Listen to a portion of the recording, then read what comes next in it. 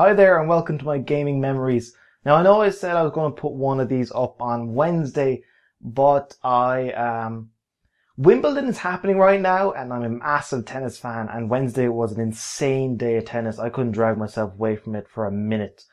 And last year I didn't have the opportunity to watch Wimbledon because I was busy in some shitty job in a petrol station, but this year I can watch as much as I want and I took full advantage. Final is tomorrow, can't wait. But forget sports, we're here to talk about gaming memories, and more specifically, Resident Evil 4 or Resident Evil 4. I'll never do that again. So Resident Evil 4 is special to me for a few reasons. The first of which is because it was one of the first games that I couldn't complete by myself. I struggled because the game, I always play it, I played in bursts. I could never sit down and play it for 3 or 4 hours because it was so difficult for me. I used to play it in little bursts. I used to get to a couple of checkpoints, regroup, and I actually had to go out and buy the guide. It's this beautiful guide, about yay thick, all different sections, pro tips, and stuff like that. And I remember that I would play the game during the day for a little bit, and then at night I would read the next 2 or 3 pages a little bit ahead of myself to know what I'm expecting and not get caught off guard. The first playthrough for me took me probably like 15 or so hours. It was a beefy game. And I used to always struggle with the smashing the X button to outrun the boulders. I could never do it. In fact, I had to get my cousin to come over to the house, do it for me, because he could just smash it and get me through it.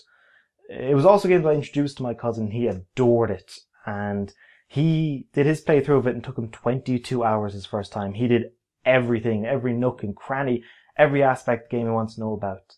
And another reason why Resident Evil 4 is kind of a dear game for me is because of beating it on professional, which, similar to God of War and God Mode, is extremely difficult. I struggled with Resident Evil 4 on normal, and I just said, feck it, I want to play more of the game, let's do it on professional. Even though you've got Ashley as your companion who can get taken away at any time, I felt compelled to play it on professional and push myself.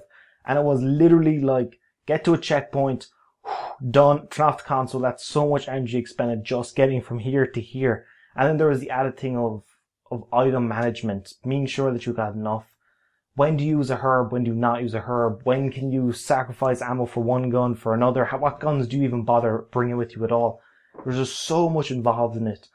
And the guide that I had became a huge deal. I used to study it, all the pro tips, used to go through them all and try and get through the game as best as possible. And finally, when I did beat it, it was just such a good feeling. Beating on professional was magnificent. And this is one of the things that just, it was already a great game. This is what made it one of my favorite games. Once you beat it on professional, the hardest difficulty, it says, congratulations, you've done everything possible. You've bested us. Here's a reward.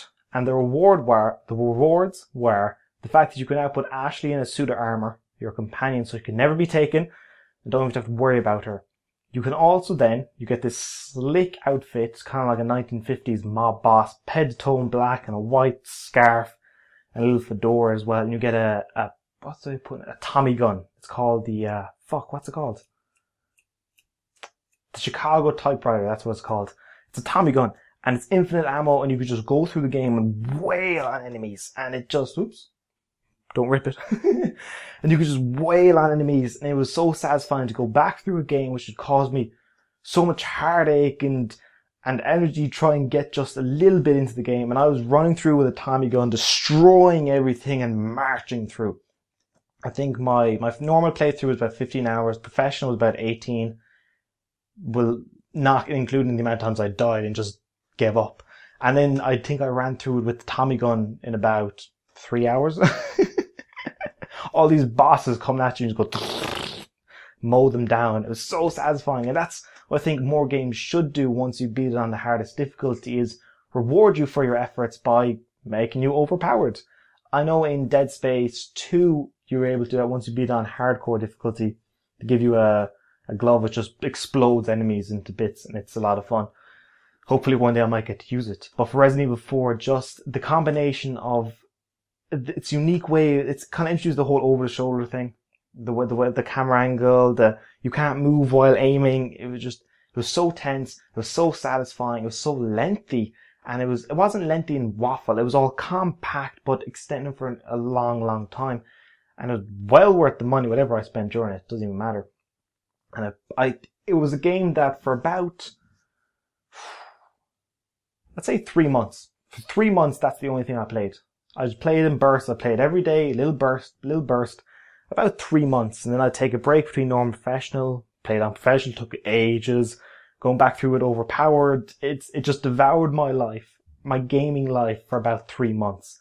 And I couldn't think of a better game to do so. Oh, yes. So that's some of my memories with Resident Evil 4. If you've got an affiliation for the game and you think it's well worth talking about, be sure to let me know in the comment section. I will respond to every single one of them. And yeah, that's number 2 done. I'm going to make number 3, which is going to be on Wednesday, which I promise, fuck it, I'll hope, my promises mean nothing. I'll hope to get out on Wednesday. And that'll be my final video. Done, kaput, so it'll be a 3-part series instead of 4 because I'm a lying bastard. But that's how it goes. Thanks for joining me.